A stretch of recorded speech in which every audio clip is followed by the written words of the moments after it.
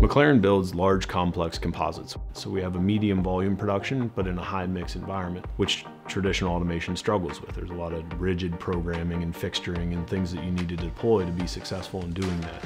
In a dusty environment like sanding and prep for paint, people didn't necessarily want to be in that environment. Sanding on a particular shift, it's 9-hour days, constantly pulling parts in, sanding them, looking at them, sending them out. It's got some wear to it. This is one of the worst ergonomically challenging positions in terms of how you do it. I saw the opportunity to make it a better workplace for people.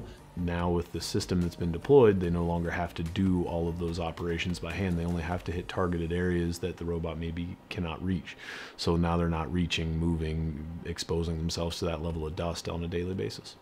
I think it's better because it has a vacuum system, so it's keeping the dust out of the air. We're trying to take the worst parts of their job and automate it. Many times automation is approached through a labor reduction, and so what we didn't want to do is we didn't want to do that. We wanted to upskill our employees and train people from being, sanders to being robot operators. From the time we actually signed the agreement to the time we had a robot on our floor actively sanding parts was only about a month. McClarin is working on product development and technology for large, complex parts. We strive and thrive in complexity, really, in building complexity into our parts and building complexity moving forward.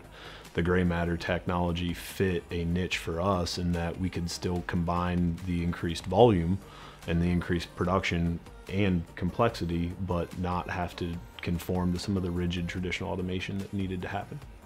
The GrayMatter system is able to manage that complexity just by the nature of what it does. It does what's in front of it versus what you tell it was in front of it. Yeah, the GrayMatter robot really doesn't need programming on our side, so it's extremely simple. And with the scan and sand, you just kind of throw it in there within a general reasonable area and it scans it and sands it without you needing to worry about indexing the part. It's pretty amazing. It's a really user-friendly interface, so it doesn't take like a lot of knowledge with it to know what you're doing. It wasn't that hard to learn. I'm actually glad we got it because it makes, like I said, life a lot easier. And if I had to look at all this programming, I don't know that it would be practical for all the different product lines that we have. And when you get to these critical phases like this, you really want to have consistency. Knowing the times it's going to take to do things, it makes scheduling a lot easier, it makes workflow easier, it makes production easier. We've had about a 30% increase in certain product lines on the throughput analysis. We're actively able to in-source work that we used to have to outsource. We're not up against the line, we are actually ahead because I have the GrayMatter robot doing 2 parts to a person's 1 part. As far as quality, I think it's nice to know every part's going to be the same for the most part. They know exactly what to expect, what's going to come off the robot. The idea that surface prep as a service as opposed to a CapEx purchase was a very different model. It enabled us to make a fast decision without as much risk as you would generally have if you were making a traditional CapEx investment. There is a vested interest from the folks at GrayMatter to keep the system operational for us. Because it's a robot as a service, we don't need to stock up on spare parts or worry about maintenance. So when things go wrong, GrayMatter is on it.